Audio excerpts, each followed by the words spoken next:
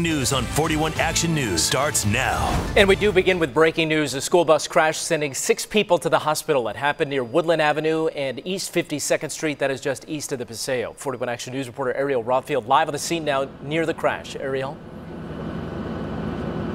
Mike, we just received an update from Kansas City Police, and we were told 4 children on a school bus were transported to the hospital. Also transported was the driver of that Honda Civic you can see smashed.